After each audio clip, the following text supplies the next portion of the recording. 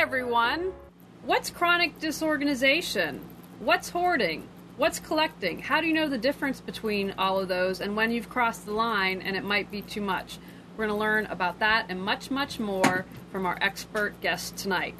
First, I'd like to thank our sponsor for this show, Emily Parks of Organize for Success. I've known Emily since I was an organizer. She is the technology organizer. When I needed a gift for my fiance this Christmas, I'm like, Emily, help me out. And she said, is he Mac? Is he PC? And she gave me all these wonderful ideas. Emily can help you out in a couple ways. She does one-on-one consulting. For instance, if you're a busy executive that has 4,000 emails and you're just treading water to survive, and you need to come up with a plan on how to handle that email so you can look at the big picture, Emily can come in, assess what's going on, and then she sits down with you and takes you step by step how to take care of things. She also works with groups. Say you're part of a creative group for a magazine. She would work with your department, get everything in flowing in the actual physical space, the shared space, as well as coming up and designating what tasks that people needed to do.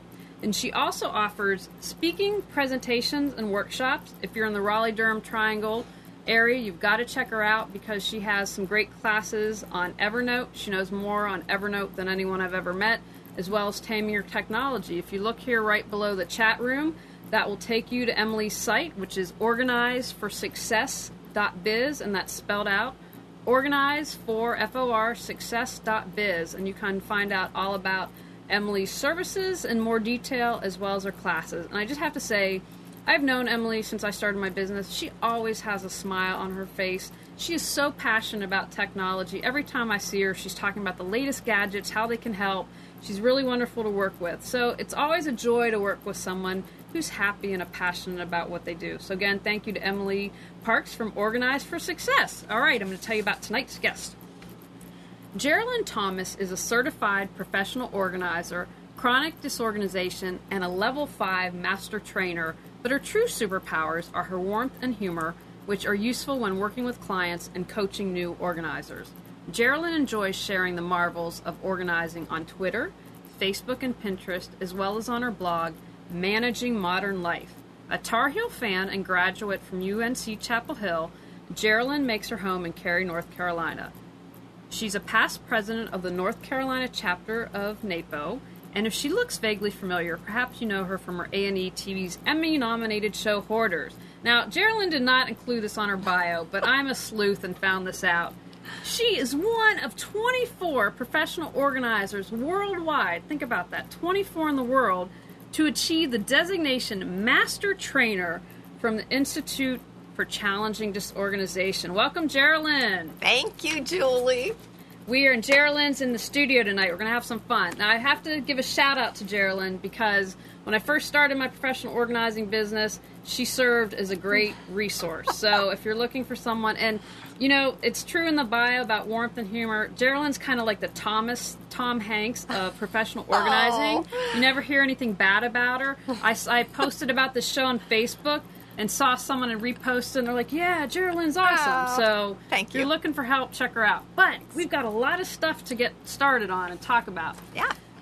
So collecting, hoarding, chronic disorganization, where do we start? How do you define it?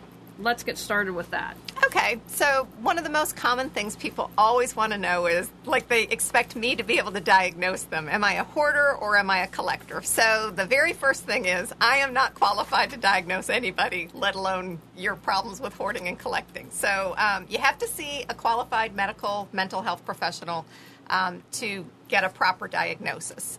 And the other thing is professional organizers cannot treat people. So we aren't necessarily as concerned about the symptoms nor the diagnosis. Instead, we like to take care of, what's going on there.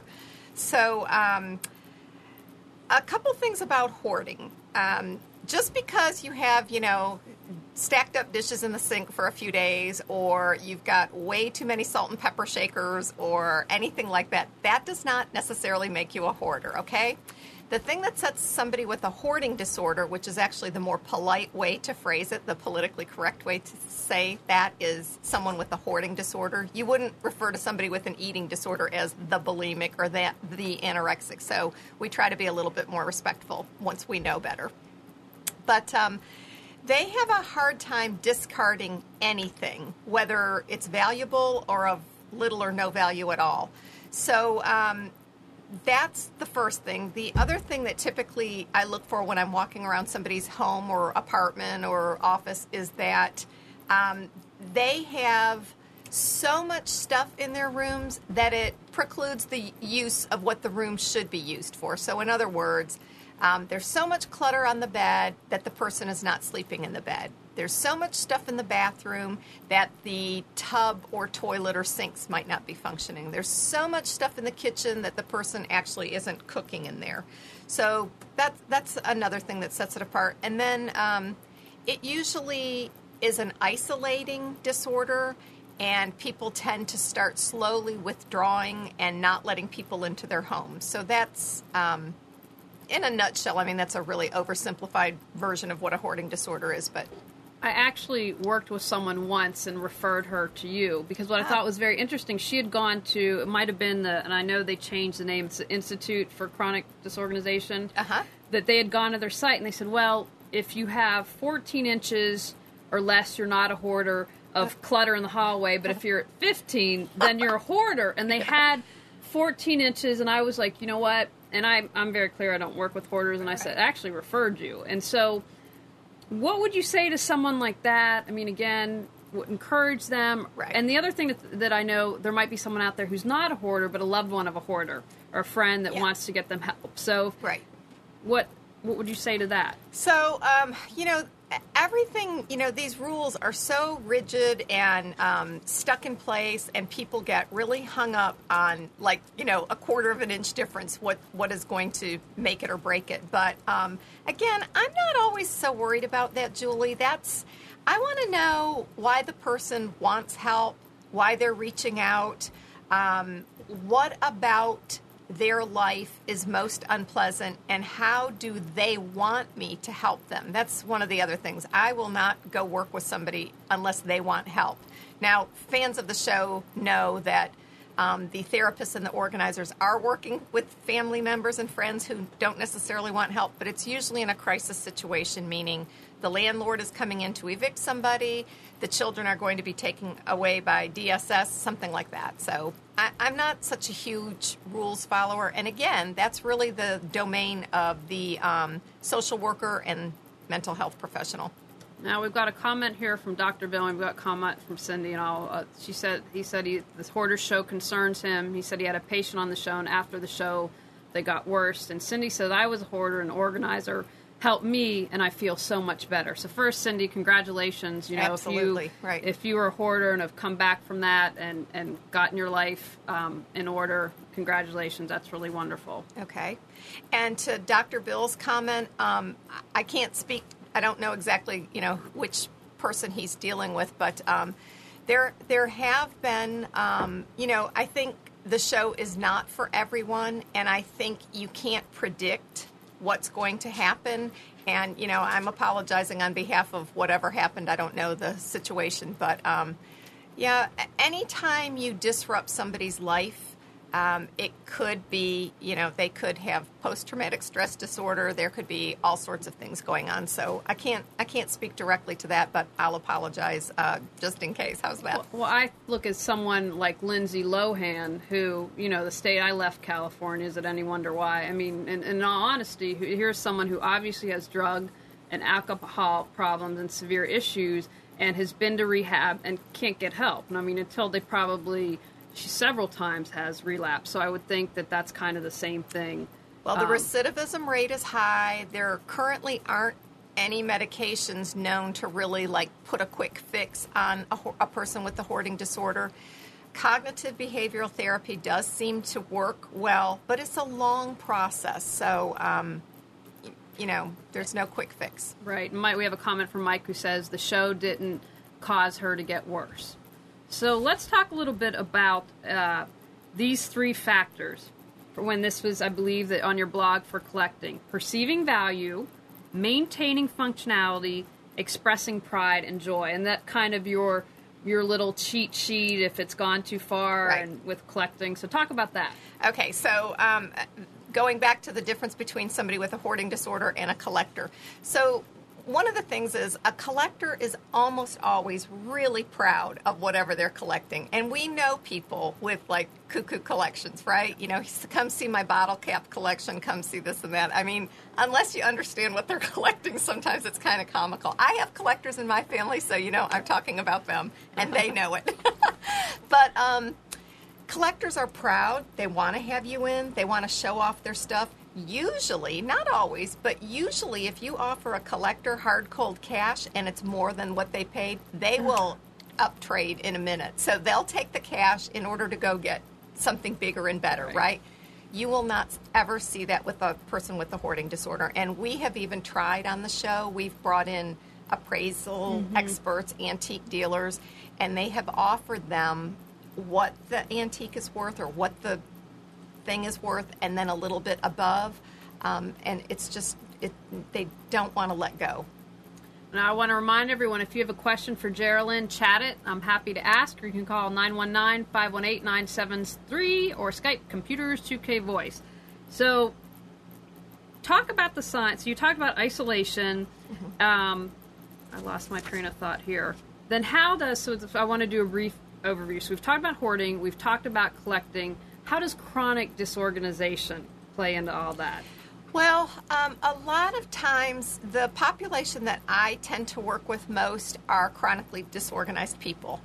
And a lot of times those people have disorders that sort of piggyback off one another. So sometimes somebody who has been chronically disorganized may also have depression. Or they may have another coexisting disorder, an eating disorder. They may have several disorders. And oftentimes, they are unable to function for long periods of time. Or they function well outside the house, but the minute they come in, like they hold it together just enough to go to their job and barely get what they need done. And their inside falls apart, the inside of their house. So when you're working with chronic disorganized clients, then, for instance, they might also be working with a therapist, because if they have two things going on, you kind of are both tackling one issue at a time. Right. If that client, so if someone has a hoarding disorder, I will not work with them unless they agree to work with a therapist, because I've said it before, I cannot really help somebody with a hoarding disorder. It has to be a collaborative process.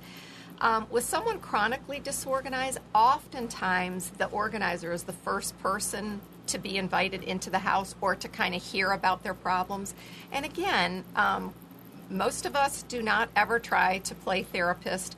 We strongly suggest that they go seek help for somebody that is qualified to help them. Oftentimes it's therapy or medication or a combination. Now, if the client agrees to let the therapist and the organizer talk and signs off on that, that's really the best situation, because then the organizer can share what's going on in the home with the therapist. The therapist does not share with the organizer what's going on in their sessions. I appreciate you clarifying that for me, because, you know, one thing I always have, I want people to take action, to do something. I always have a get off the couch segment, which, you know, here you're forgot to do at the beginning. I'm just so excited to have Geralin in the house. But your get off the couch is, we've got sound effects. I'm waiting for the sound effects. Pause. Get off the couch is to get rid of clutter this week. Whether it is mental clutter, such as anxiety or stress, because that's not doing you any good.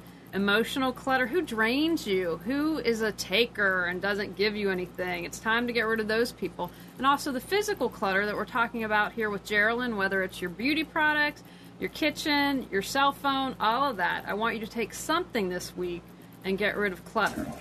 But I do the show because I know people are amazing and they have all these gifts to share. But it's important to distinguish that, because I always thought, well, is chronic disorganization a crutch? Do you know what I mean? Like, when someone say, well, I'm chronically disorganized. I'm sorry, I forgot your birthday for the 5th time, Julie, which is the 21st if a family member's listening. But, you know, but I think that's important to know. Do you know what I mean? Yeah, I think you can see my larger point, that sometimes something becomes a crutch, right, and it allows us to stay stuck, and it doesn't allow us to move forward. Because there's a term in dual diagnosis, which is a lot of times alcohol, drugs, or there's alcohol and eating disorder or something else. So it's very interesting that in chronic disorganization, because I don't think that's well known. I mean, if at your level, perhaps, but, I think if we were even, to take a survey of POs, not everyone would know that. No, and it's not a 100% thing, right. But it's interesting because sometimes people, I think a lot of people are really intuitive, and they'll kind of start reaching out and asking, I call them the feeler questions, like, do you see this with your other clients? And oftentimes that's a really good opener for me, because I'll say, I do see it in other clients. And sometimes the people that have gone for, an evaluation or a second opinion, they've been diagnosed with ADHD, for example, or whatever it is that they're, Yeah, so it's helpful. And also, I want to add one more thing. For anybody having trouble, like deciding where to start or feeling overwhelmed, I have this little sheet that is a free download on my website. It's called Declutter in a Jiffy, if you put that in your browser. And it has all of these little things that you can just start decluttering, like wire hangers, plastic stadium cups, sweaters with fuzzballs on them, whatever.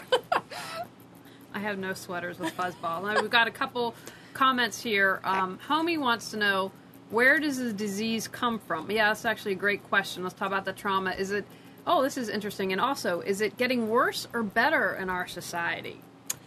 Okay, homie, you asked like a bunch of really... I could have a 1-hour show on just his questions or her questions.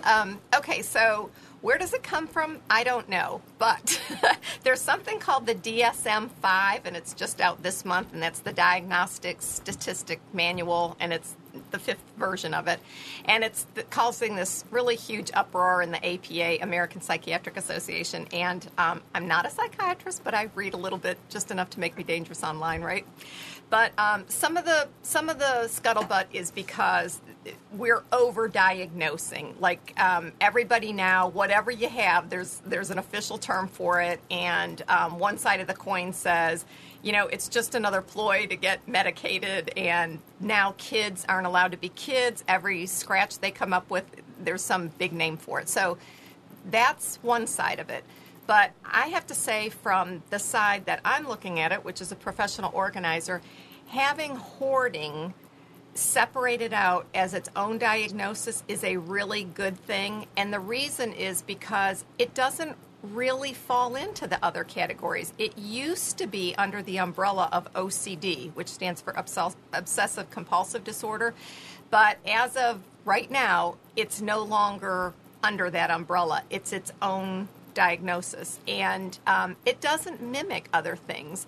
And we do know that OCD shares some genetic characteristics, but it's more of a recessive trait. Hoarding does not seem to fall into that right now. The statistics and research is showing that hoarding actually can be and is often inherited and runs in families. Obviously, those two things mean the same thing, don't they?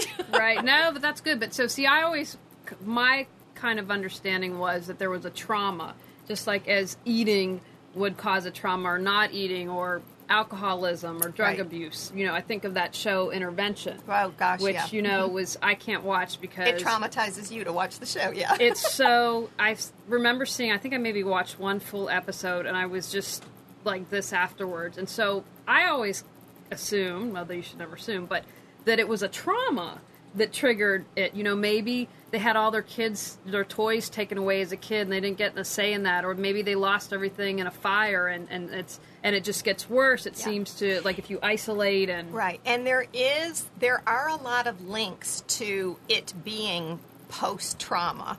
And one of the things that Dr. David Tolan up in the Boston area shared years ago at a conference, and I've always remembered this, is especially when it's becoming more aggressive in midlife, it's probably always been there, but something that happened, meaning something traumatic, has triggered that, and it kind of lies dormant. I shouldn't talk with my hands. I can see them flying around on the screen.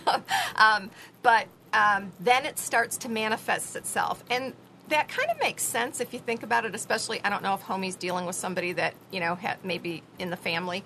But For those first few years of life, that first 18, you don't really have a big budget to go buy a whole bunch of stuff, and you're under somebody else's roof. So what does your mom do when you go to school? Probably chunks things, right? Then you're in college. Again, lack of space, lack of funding. But as you age, we typically have a little more time and space and money to acquire things. So that's usually when you see that acquisition start getting more and more aggressive. Now, for the follow-up question, is it getting worse or better in society? Do you have a thought on that? I don't think it's getting worse. However, I think now that the door is blown off the hinges, I think a lot more people have a word for that. I know years ago you used to only hear, oh, so-and-so is a pack rat, like an extreme pack rat. Now you don't really see that so much, and we know that pack rats love their stuff, but it's not to the point where there's squalor in the home or they can't function. So I think there's a couple things that do make it a little more easy. We have Goodwill stores. We have dollar stores. We have a lot more accessibility to acquiring things.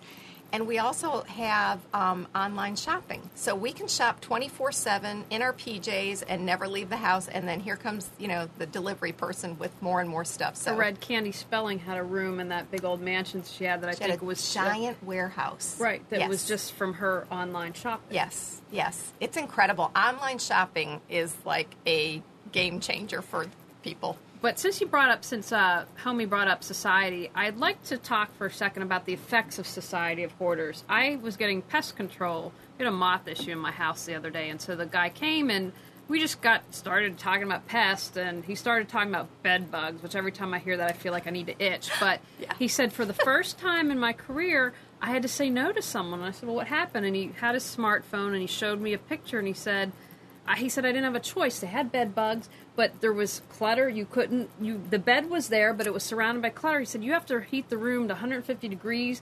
I said, we can't do this until you move everything out. Mm-hmm. And he said they were really upset. But then I thought, I hope they're not my neighbor if they're moving out the boxes with bed bugs. Does that mean I'm going to get bed bugs? So talk a little bit about, because some people think, oh, it's just in the family, or it affects whatever. Mm-mm. It affects all of us. Okay, so this is like one of my favorite topics, the sociology of hoarding. So a couple things. First of all, for any Hoarders fans, I did work with a family with bed bugs. And do you want me to go there for a minute? You do, but I'm going to tie my hands because I'm going to start to itch. Yes. Okay. All right, so the episode that the gentleman I worked with was named Bob, and I want to say it was in season 2 or 3. And if you're on Netflix, you can probably look that up, or I might even have it on my website. But anyway, Bob was a father of 4 children, married to a woman, Betsy.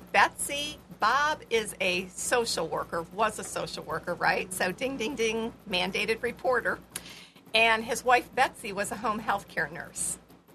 So they homeschooled their children.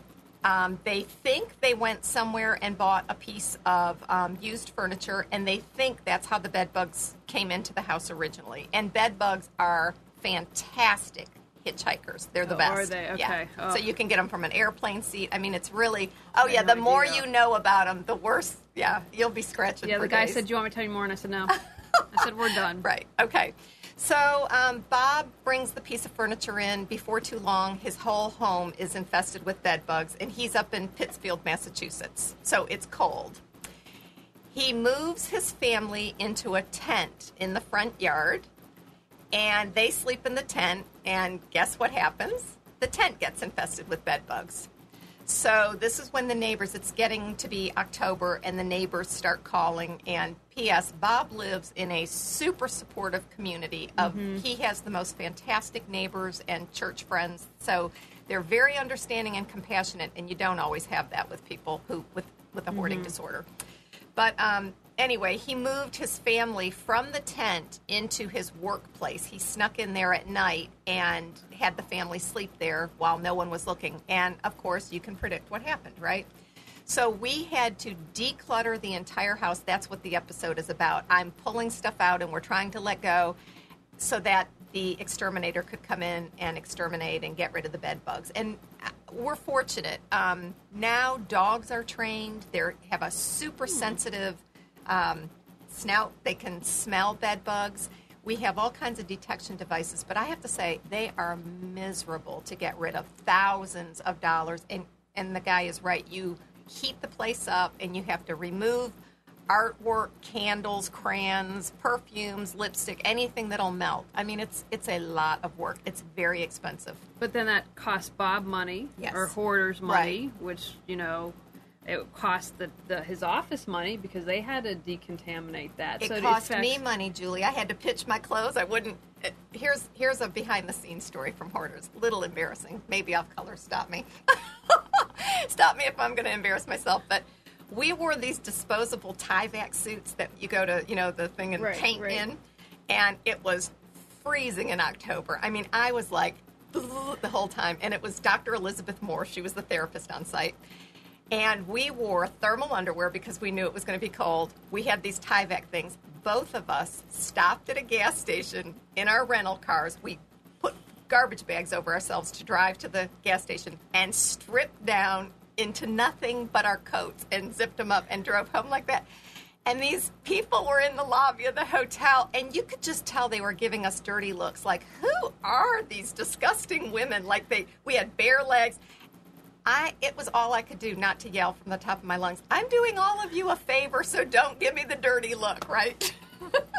But we tied our stuff up in a trash bag at the gas station and labeled it "Bed bugs do not," and right. And everything you get rid of, it has to be disposed of properly because we didn't want other people coming to their curb, picking up the trash, and then taking bed bugs to their home. So it's a big old. I'm mess. hopefully not going to have bed bug nightmares tonight. We've got a question from Nikki. Okay. Does this problem equally affect men and women? Yes, actually, right now we think so. Now, here's something interesting, Nikki, or at least it's interesting to me. The people that make up at least my clientele and most other organizers that I talk to all over the country, women make up most of our clientele. Now, that does not mean that women are more likely to be with a hoarding disorder. It means that women are most likely to reach out for help. Okay. So it's a very interesting dynamic there. And across the board, organizers agree, and this is very informal survey, just us gossiping at conferences, but most of our clients are crafters, nurses, and teachers. And we think it's really fascinating that they're all in very nurturing professions, right? So again, we don't know if that's just the type of personality because they help people all day. Are they more likely to ask us for help and not be embarrassed or stigmatized? Or is there something about that personality who's drawn to that profession that maybe when they're traumatized or have something happen to them, that is the way their brain reacts to that? Mike says it means men will not admit to having the problem, which is probably... Well, and Mike is absolutely right. It's not that they won't always admit. There's a lot of embarrassment. Even now, women are much more likely to go to a therapist and get help than a man. So, men seem to be okay living alone and secluding themselves. Women tend to be more out there with stuff. Well, the most famous hoarders were the Collier brothers in New York, That's right, exactly. I want to remind everyone, if you have a question for Geralin, chat it in or call 919-518-9773 or Skype Computers 2K Voice. So tell us about your handy-dandy chart.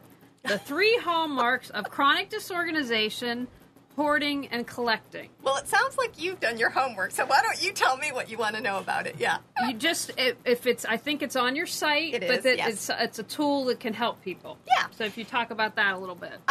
That chart is kind of borrowed from a lot of stuff I read. So I just put together kind of simple columns and rows of what determines, what makes up a person with a hoarding disorder, collecting, and somebody who's chronically disorganized. Because there was just always people with questions about it. So one of the things I pointed out right away is that people who collect will often have you in their house and show off their collections. People who are chronically disorganized, they're not embarrassed to have you in, but a person with the hoarding disorder, a lot of times you will never be invited in. And that's why, Julie, oftentimes their homes are just in total disrepair. They're too embarrassed to even let in repair people. Mm-hmm. I completely understand that. We've got a couple questions for you here on chat. Butch wants to know, What do the hoarders tell you they are keeping the stuff for? Is it just someday they think they will need the stuff? Okay, whose question is that? This is Butch. Okay, Butch. So, Butch and I could probably have a nice long conversation about this, but you're right. So they think they're going to need it someday. Another reason is they are often extremely sentimental. Another reason is they want to save the planet. So, Julie, that's something probably you could relate to. I get that a lot. Is green organizing, about collecting junk? And I say, no, it's not. Right. But, yeah. They feel responsible. So one of the, if you, again, are a fan of the show, if you saw me working with Carrie Lee out in Seattle, Carrie Lee had buckets of old corks and buckets of twist ties from bread and just a lot of things that, I looked at and said, this is taking up a lot of valuable real estate. So why are you saving this? I said, let's just recycle this, donate it, trash it, whatever. She would not let it go unless, and period, she would not let it go. But oftentimes their excuses, they want it disposed of properly, or they want it to go to a specific person who's going to value it as much as they do. So you've got the eco saver, you have the person who is a sentimental saver, you have the I might need this someday saver, and then the other reason is I paid a lot of money for that, I can't let it go. So, even though... it goes really beyond that in the sense that because you can... it's an excuse. Right. Absolutely. Now, we've got a question here from Susan T. Will those with hoarding disorders bring their hoarding tendency to the workplace, or are they able to function normally? Well, that's about a 50-50. So oftentimes they can compartmentalize things. So we know that another colleague here in the area, Janice Russell, who also works with people with hoarding disorders, we each have a lot of what we call high-functioning people with the disorder. So we have judges, doctors, lawyers, physicians, dentists, who their homes are chaotic and their offices maintain order. But it's often because someone in that office is holding it together for them. Okay. That makes sense.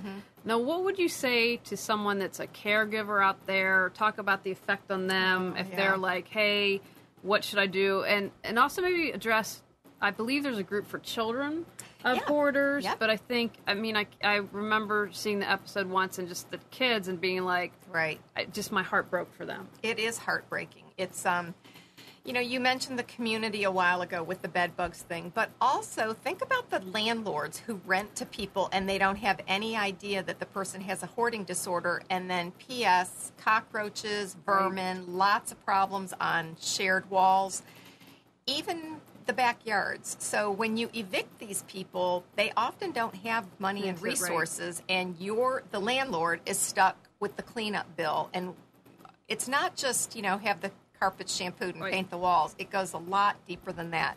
So that's one problem. And now I forgot what the heck you asked me, Julie. About how it affects, or what would you say to the caregivers of a hoarder, or family, friend, or concern? Talk about the kids and your thoughts about that. So a nice group for support if you are an adult child of a person with a hoarding disorder is Children of Hoarders website. It's a fantastic resource. They have a forum.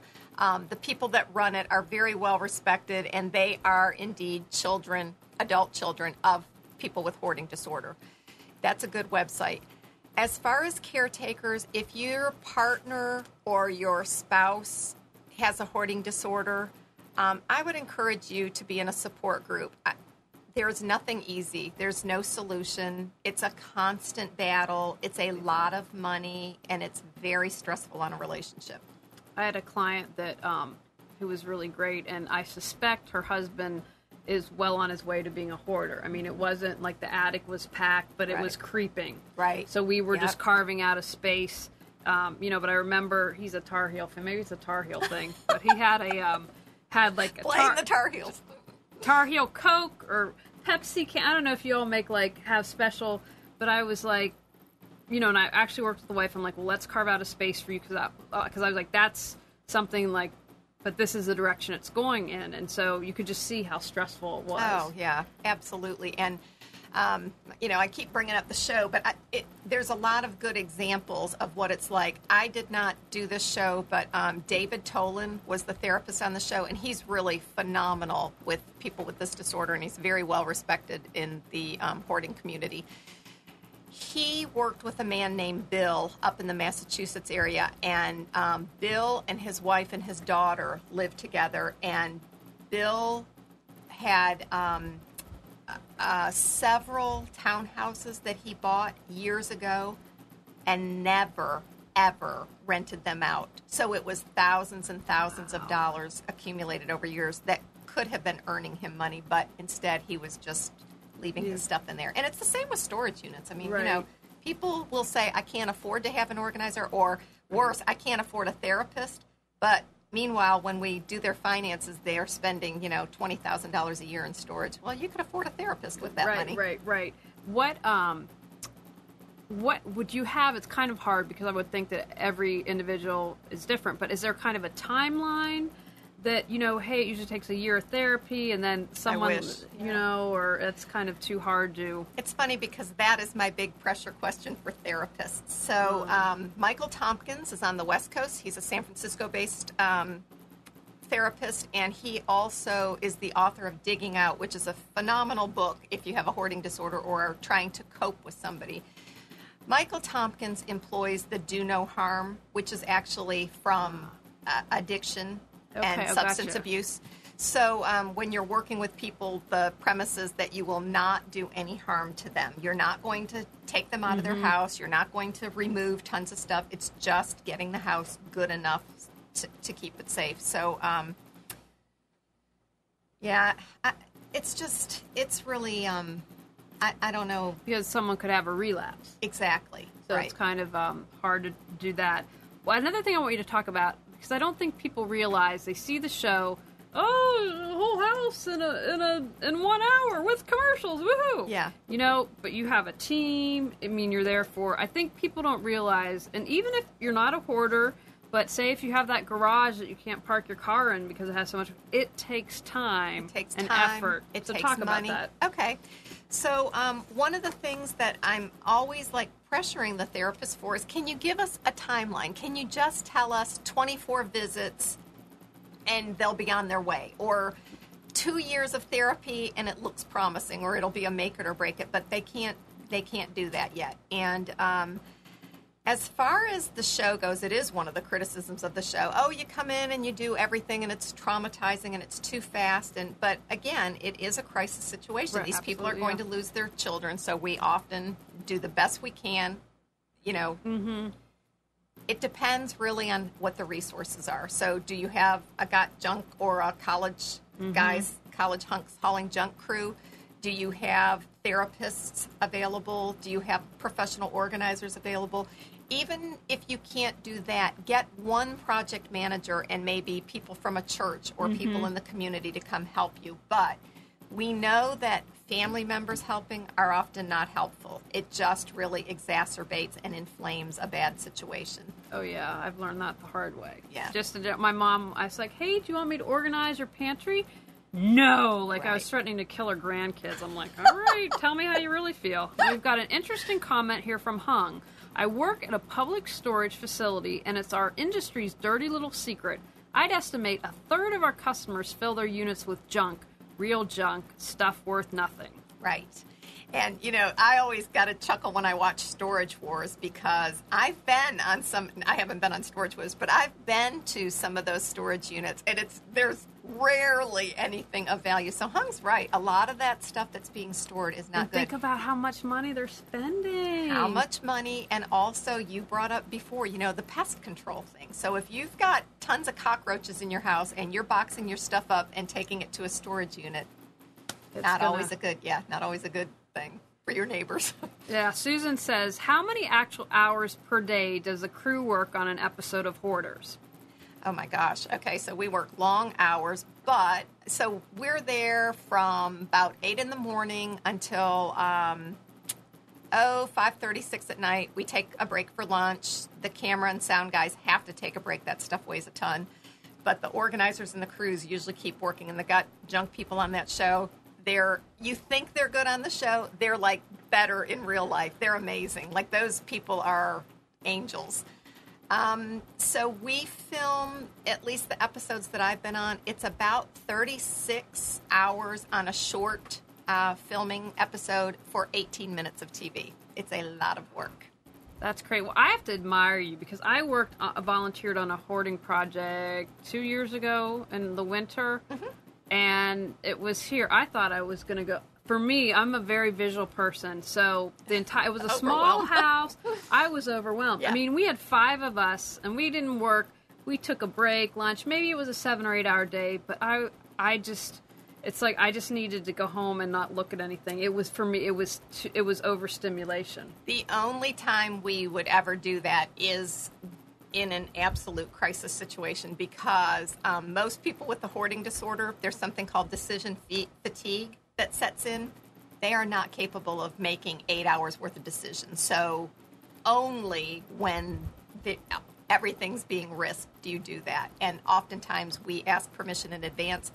And can we throw away anything that has fecal matter? Can we throw away junk mail? Can we, so we get a pre-approved list, and that way we kind of reduce the number of decisions being made.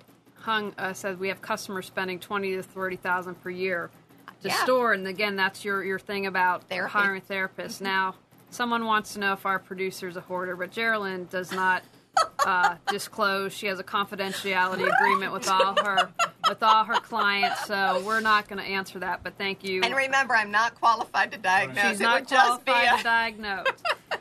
What would you say are the biggest obstacles for hoarders or collectors or someone with chronic disorganization? If you could say, these seem to be common things that are challenging for people to get over. So the number one thing that at least I see with my clients, and I know other organizers, so I don't know what the therapy spin would be, but for me, it's something I call ANTS, A-N-T-S, automatic negative thoughts.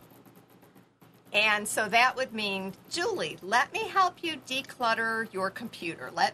No, I don't want to do that because I might need something. Okay, great. Let's go to the coffee table and do that. No, I don't want my coffee table done because. So in other words, anything that's suggested, they have a reason why it's not going to work. Automatic negative thoughts. That's my number one obstacle with people.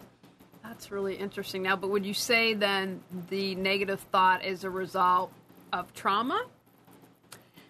Again, I'm probably personality. It's kind of hard. I think it goes along with this disorder. That's what I think, because I work with a lot of other people with other mental health disorders and challenges, and it seems to be more prevalent with somebody with a hoarding disorder. Sometimes you run into that with people with depression, but oftentimes with depression, they will give you the leeway and say, "I just can't deal with it. I'm exhausted. If you make the decision for me." So there's a big difference there. Can you talk about, do you know any with clients that you've worked with some specific trauma that caused hoarding? Like, for instance, abuse. We talked earlier about having, toys taken away, but were there things that were a little, I don't want to say more serious, but just a little more, again, like abuse or anything like that? Have you noticed that? Yeah. So a really interesting one from TV that they were pretty sure, and she's actually completely changed her life around, and I'm still in contact with her a lot. Yay. So if you can get a hold of the episode with Gail in it, and Dr. Scott Hannon from Boston is the doc, and she gave us a run for our money. Gail was ornery and obstinate and wonderful in every quirky way that you want a client to be. So, and of course, that makes fun TV, right? So Gail collected wooden toilet seats and old lunch pails, and she just had this wild collection of stuff. But she was, in the beginning, she was kind of coming across like a curmudgeon. But there was something about her that, I don't know, she just really, it's almost like I could sense she was ready. She's on that breaking point. And I could tell how she was answering Dr. Hannon all the time, that she was really trying. She was really making an effort. And, of course, they edit out some of the, parts where she's making an effort. But that's just what you have to put up with. But anyway, the first night of filming, Gail lived in a big house, a historical house in Seattle. and no heat, and only one room had electricity. Gail was a woman in her late 60s and needed surgery, and that was the crisis here. The medical folks would not let her go back into her own home because it was in such bad condition and freezing. So we started one day decluttering, and she, like I say, gave us just a bad time all day long. But that evening, the organizers and I hung around with her, and we were starving. I mean, we just worked so hard all day, and we decided to order a pizza. We asked her if she would mind if we stayed later after all the camera crews left and we continued working, because we knew we could make progress on this house, and there was a lot of progress. And I didn't want her to come home to this freezing cold house. It really bothered me. She said yes, and we ordered a pizza, and we said, would you like to join us? And she came, and remember, this is a no-heat house, so it's like you're doing this with your pizza. And the minute you open the box, it's like the heat is all gone, but when you're hungry, you're desperate, you'll eat anything. Well, she started crying while we were eating, and I remember thinking, oh, no, maybe we've, crossed the line. Maybe this is so inappropriate. Maybe every boundary has been busted here. But what she was crying is she said, I haven't had anyone in my house in 25 years. I know I'm going to get emotional just saying this. And she said, it just feels so good to share a meal with people. And she said, and this was very grandmotherly, she said, I really forgot how fun it is to be with girls and have girl talk and all that. And I'm thinking, wow, you forget those little moments. And we finished the pizza, and we told her to go up to bed because it was really dark and cold, and that was the only place she had an electric blanket and a hot water bottle and all that other stuff, so we knew she had to be freezing. We continued to work a few hours, came back the next day, and it was like the next day she started letting go of more and more and more. Wow. By the time we left, she still had a ton of work to do, but for 2 years, she's continued to make progress. Her house is completely done now. She just sent me pictures at Christmas. It was phenomenal. Yeah, that's really wonderful. We've got a couple questions on. Susan wants to know, Geralin, have you ever experienced trash-alance and had stuff fall on you? Trash-alance happens to be my word. Thank you. I know that Susan's an organizer. And, I make up all kinds of little vocabulary words on the job. I have hoardnasium. That's where you... it's like a gymnasium full of obstacles, but you trip and fall all over stuff in your room. I wear hoarderoys on a job. That's washable corduroys. Yeah, Susan's being a wise guy. Thanks for listening, Susan. That's fun. Yeah, I used trash-a-lanch on my Facebook page the other day, and Susan caught it. I like that. I've never experienced trash-a-lanch. I might be able to get a little trash-a-lanch going if I pulled something off the shelf up here. I don't think that's going to happen, is my guess. Now, Anne wants to know, actually, earlier in the show, we talked about the definition of a hoarder, and Geralin talked about isolation and not being able to let go of stuff. She wants to know, how would you know if someone is a hoarder or keeps things they do use in their work and do need occasionally, or buy stuff that needs fixing but doesn't have time to fix it? Now, I would love to know, because my fiance is the Imelda Marcos of tools. Now, however... He can do just about everything, and so I understand if it's a little bit, like he had pulled out a knife the other day and had the little kit, so I was like, okay, but that's a good question. So if they use things occasionally, what would you say to that? I mean, because that's his thing. I'm going to say it's not hoarding, right? Because it has to be causing an extreme amount of pain, difficulty. It's chronic. It's been going on a while, and you're out of space. So if this person, anybody who's still sleeping in their bed or cooking in their kitchen or using their bathroom and can navigate down around their tool bench, that's just not somebody with a hoarding disorder. That's just somebody who likes to have a lot of stuff. Right. And well, you know what? He fixes everything in the house. Yeah. So I'm Send him to cool my with house. them. That's great. He is, when on our first month, he's like, do you want me to redo your floor? I'm dating him like, redo my floor. Come on over. Is that when you said I'm going to marry this guy? No, it's actually at Christmas time, but close. Okay. What do you think about something like extreme couponing?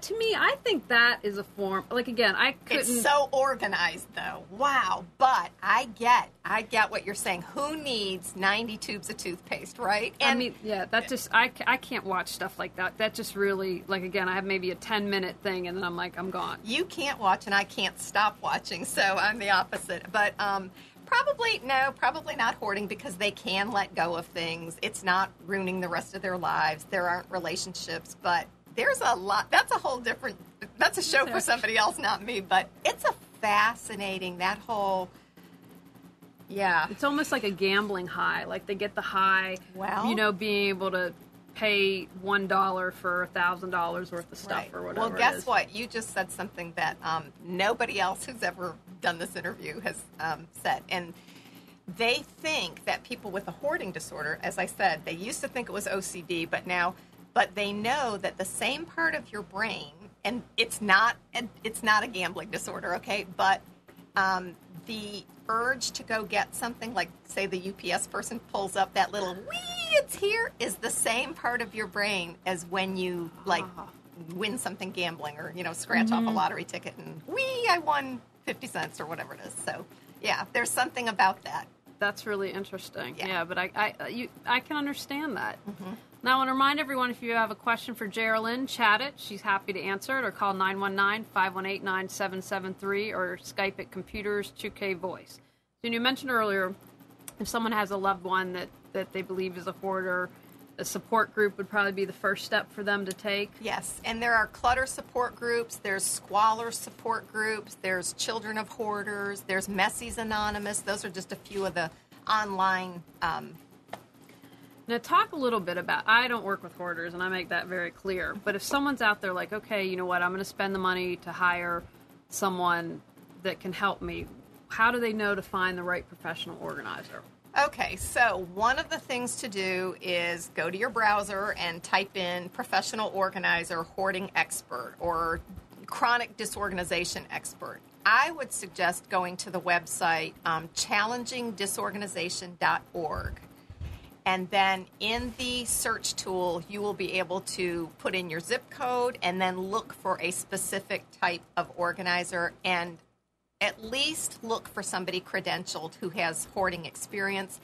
And when you're interviewing that person, I would ask, how many people have you worked with? What therapist do you collaborate with? That is critical to me. Okay. And, have some measures in place, because there's a lot of people out there right now who think that they are doing the right thing, but you can do more harm than good. So you don't want that, especially with an organizer. You don't want them ruining every bit of trust that's built in. Oh, right. Absolutely. No, I think that's kind of back to the therapist or the organizer time I said do no harm. Right. As being Dr. Tompkins. As being the first thing. Talk a little bit about your level 5 master chronic disorder. What's going on with that, and what exactly does that mean? And because that's, pretty prestigious to be one of 24 people in the world. Thank you. Yeah. There's more people in training, which is good, and it's through the challengingdisorganization.org website. It's basically, there's different levels. So the first level, you can achieve a certificate, and it's usually in chronic disorganization. And then you start slowly working up. The next, there's a few more certificates, and then the third level up is the CPOCD. That stands for Chronic Certified Professional Organizer, specializing in chronic disorganization. Level 4 is where they flip the tables and you are coaching someone else. So the third level is someone is coaching you for about 18 months. And then level 4 is you coach. And then level 5 is another continuation of combination coaching, reading, writing papers. So it's a pretty long, involved, you better be serious when you start. Yeah, it's a serious investment of cash and time and a lot of work. A lot of work. But you know what? You love what you do. I love what I do, and I love my clients. And that's what, and I just have to say, I have a friend that works for Geralin. She's like, thank you for sending Geralin my way. I love her. Yeah, I think she's wonderful. Now, I ask all guests 2 questions that are really important to me. Uh-oh. What would you say to someone who's struggling right now? Maybe they've got clutter, maybe they're a hoarder, but maybe they're going through a divorce or just at a really challenging time in their life. What would you say to them? Okay. Are they contacting me for organizing help or help in general? You can talk it to what you'd suggest from an organizing perspective, or just a general advice you'd say if you had a friend who was struggling. What would you say to I like someone? To ask a lot of questions, and sometimes I find that by asking questions, these people actually have a lot more intuition and answers within them. So I love to start with, let's talk about how well you're practicing self-care right now. And usually it starts off pretty benign, nothing invasive, But if they're open-minded and willing to share it with me, I usually like to start digging deeper. How much do you sleep? Are you happy in most of your relationships? Are you socializing? What do you do for fun? What's your diet like? Mm-hmm. And then I like to find out, again, if they're open-minded and willing to try and experience different things. Sometimes people just get in a rut and need to change things around. And, of course, if it is a mental health disorder, I always suggest they go get an evaluation. Okay, now I did it a little late in this interview, but I'm all about getting off the couch. So what one step can people take right after the show, before they go to bed or tomorrow morning, to reawaken their brilliance? I think, okay, so here's a really quirky, weird thing that I like to do every once in a while. Change hands with whatever you do. So if you're right-handed, try brushing your teeth with your left hand, open your car door, open your refrigerator, change hands. It changes everything. And when you're changing hands, link another good habit to it.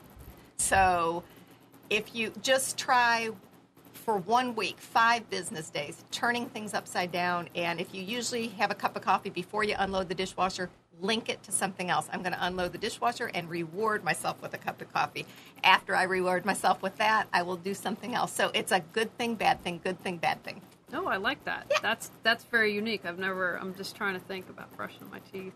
And I'll throw one in because I know you're varsity squad, okay? So as you're brushing your teeth, I have one of those timers on my toothbrush. I'm now doing leg squats. Well, for 2 minutes. Ooh, so I'm thinking, that's really good. It's not going to change much, but it's a good. I have a wedding dress that I need to get Julie. into. Less than 4 months. You can do jumping jacks while you're brushing or something cardiovascular. I like that, although the squat thing's really good. Yeah, because, your legs are your biggest muscles, right? Get those moving. Now, Susan says, I just want to thank you veteran organizers who've opened the doors for us newbies. Oh, mwah, Susan. Which is so, yes, isn't she great? Yeah. Seriously, if you're considering being a professional organizer, this is your best resource. Now tell us your website, where we can find out more information about you, if you have any classes, anything that's coming up that you want to tell people about.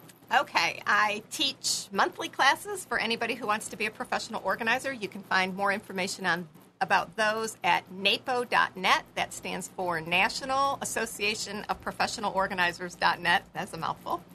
And if that wasn't enough, my website is metropolitanorganizing.com, and I'm located in Cary, North Carolina. And she's got wonderful things. I am a firm believer that everyone should get over their fear of public speaking, and I'd been speaking a couple years and got Geralin's public speaking packet, and it makes life a lot easier. It's super organized. I was like, ooh, not that I should have been surprised about that, but that is very important, and that's a great tool. Whether you're going to be a professional organizer or in business, it's something important to have. Now, Geralin has been kind enough to be a part of my workshop that's coming up, and I want to talk to you about it. Procrastination is about fear. Or what are you afraid of? Do you know what you're afraid of? Do you want to find out what you're afraid of? I've started this online course. We're going to have 3 nationally known experts in addition to Geralin. We're going to talk about the body, mind, spirit perspective of why you're procrastinating. You get to watch it just like you're watching us now. It's not radio, so it's like you're actually in class sitting from the comfort of your home. You can also watch on your cell phone. You get to interact. If you have a question for Geralin, you get to ask it, or any of our other panelists. And you get to review the class as much as you want for up to a week. And you also get 3 different perspectives on the problem. So if you go to the events page here, it's going to take you to Eventbrite to register. It's next Tuesday, 7 o'clock, on stopping procrastination, overcoming procrastination. We would love to see you there, and there's a code there so you can save $5. But it's going to be a really amazing class, and we hope you can join us. And I want to also thank Emily Parks of Organizing for Success, who is our sponsor. Again, if you look down below in the chat box, see her smiling face, and you can click, and that'll take you right to her website, organizeforsuccess.biz, and you can learn more about what she has to offer and her upcoming classes. All right, everyone, we'll see you next week. Bye now. Bye-bye.